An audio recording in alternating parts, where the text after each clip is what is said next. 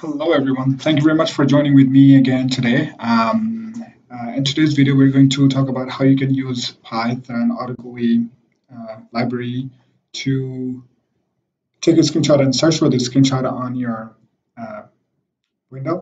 So I'm going to go ahead and get started. So for writing the code, I'm going to use PyCharm IDE, which is a really convenient, easy, and very versatile. So if you use Python quite often, you can try this out. So import PyAutoGUI, and I'm import. I think that's all I need now. Then definition. We're going to call the function locate image. Take any parameter. And next thing we're going to do, we're going to call the PyAutoGUI.click function. So in the last video, we used coordinates, specific coordinates for clicking on any specific icon. For example, if I wanted to click on this Google Chrome icon, I had to figure out any specific pixel inside that icon so that I can click on that. But in this time, we're going to use the image. So I've already taken a screenshot. So I want to minimize, let's say I want to minimize this PyCharm window. So I've already taken a screenshot of this minimizer icon here, and I'm just going to go ahead and write the name for that, minimize.png, and I'm going to go ahead and call the function locate.image, and if I go ahead and run the function, it's going to go ahead and minimize the icon, the PyCharm window. So now we can locate anything on our screen as long as we have the screenshot of it. One more thing we can do, we can also minimize, manipulate the coordinates. So right now we only input the image, but what if we want the coordinates of that image? So we don't know where exactly that image is. We want the coordinates of that image. So we can go ahead and we're going to store that coordinate coords image in this variable PyAutoGUI dot locate on screen. So the function that we use to locate or get the coordinates for an image is locate on screen, and go ahead and the name of the image. Don't forget to put the .png and put the name in parentheses. And now if we go ahead and print coords.image, we'll get the coordinates of the screenshot that we took. As you can see, it printed out the left, top, width, and height. So the dimensions of the image. So what it basically means is left corner. So the left corner, top left corner of the image, this is the x value and y value of the coordinate for the pixel on the top left of the image. And width and the height is the width and the height, basically what you know. So one more thing we can do is, right now we only have the coordinate of the top left corner. What if we want the coordinates of the middle, which is much more convenient than if we want to click on somewhere. We basically most of the time want to click on the middle of that icon or somewhere. So we're gonna go ahead and create another variable, coords.center. So center, and what we're going to do is PyAutoGUI.function. This is center. So PyAutoGUI.center, and if we just put the name of the variable that stored the dimensions. So this is the dimension, and if we go ahead and print out coords.center as well, I'm going to go ahead and run this.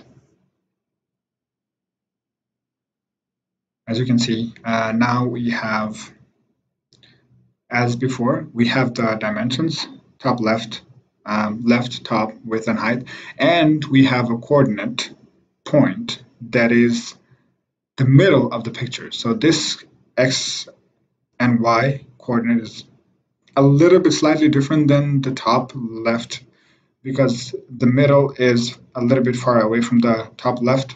So that's why this coordinate is the middle, basically the middle of the picture, the pixel in the middle of the picture. We can also separately only call x or y. So for example, now since we have we already have coordinates for the middle of this.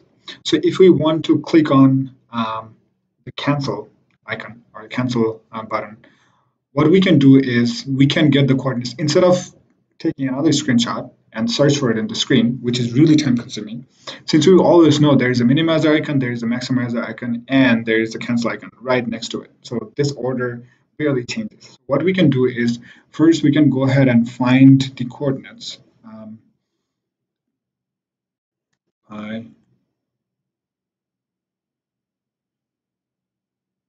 PyautoGUI dot position.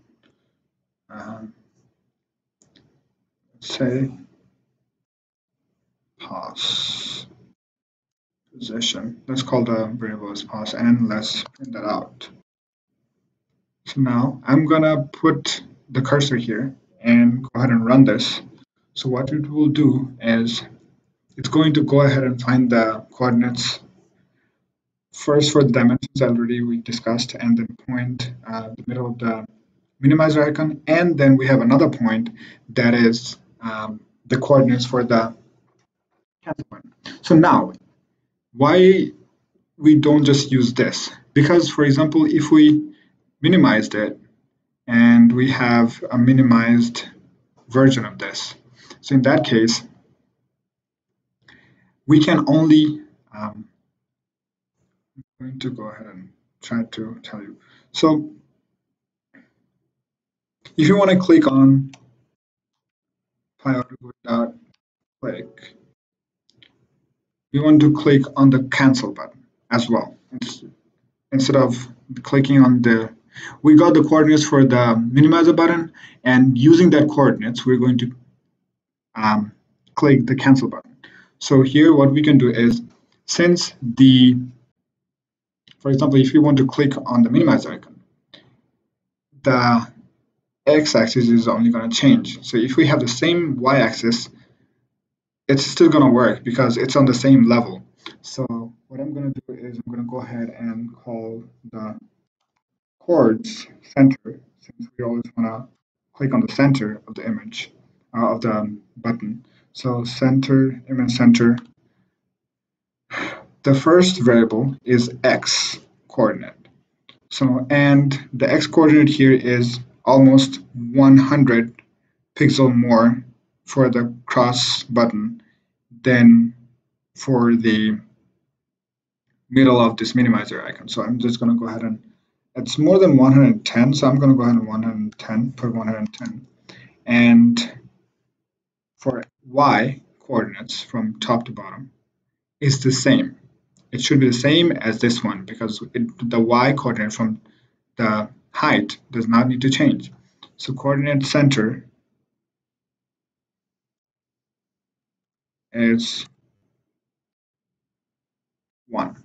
And now we don't even need to find the position.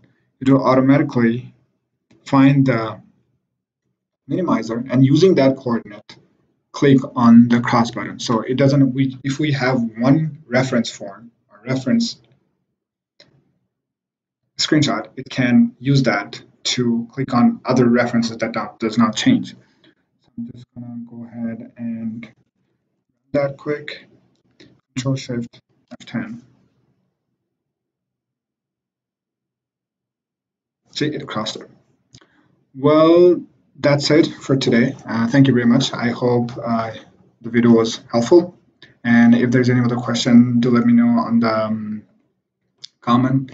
And if you have any other question about generally Python code, that's also do let me know, and I'll be happy to help. Have a good day.